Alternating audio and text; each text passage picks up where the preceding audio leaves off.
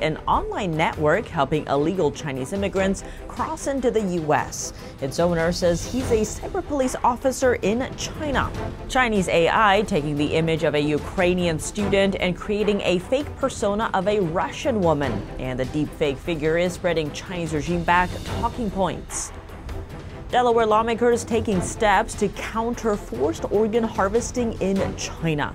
They passed a bill on Thursday to prevent Americans from unwittingly being involved in the murder of prisoners of conscience. And cracked fields and withered crops decimating livelihoods in China.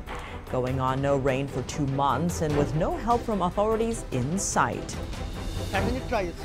The drought is very severe. It hasn't rained for more than 2 months.